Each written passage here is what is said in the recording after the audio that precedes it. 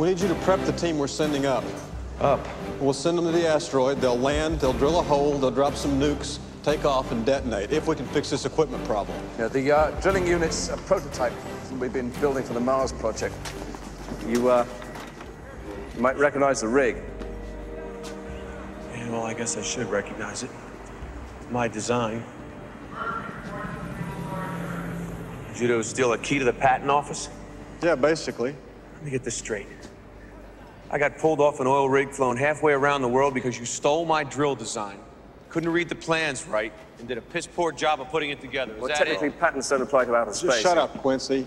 It's not going to Mars anymore. It's going to try to save this planet, and we need to know what's wrong with it pretty quick. You said we did a bad job of putting it together? No, I said you did a piss-poor job of putting it together. First of all, you got the flow system all reversed. Let me guess. You've been tearing up rotors and you can't figure out why. Yeah, that's right, actually. Well, that's because your cams are all wrong, Mr. Wizard. Who's been operating this thing? Right there. We've actually, we've had them training for 8 months solid now.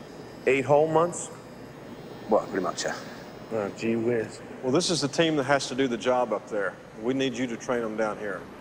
Well, Mr. Stamper, what do you think? You know, drilling's a science. It's an art.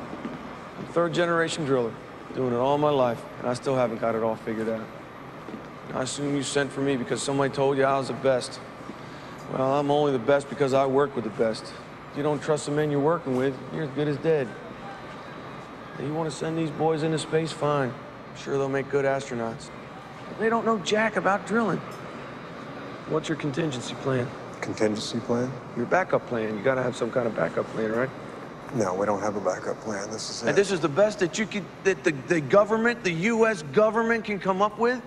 I mean, you're NASA, for crying out loud. You put a man on the moon. You're geniuses. You're the guys that think his shit up. I'm sure you got a team of men sitting around somewhere right now just thinking shit up and somebody backing them up. You telling me you don't have a backup plan? That these 8 Boy Scouts right here, that is the world's hope? That's what you're telling me?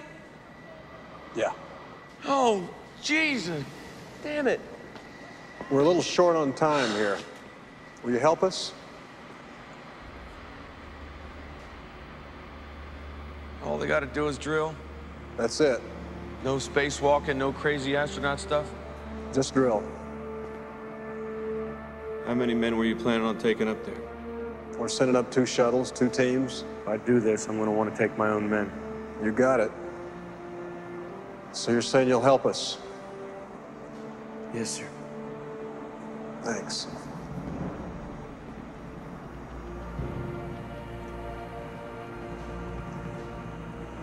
I just don't trust anybody else to do it, that's all.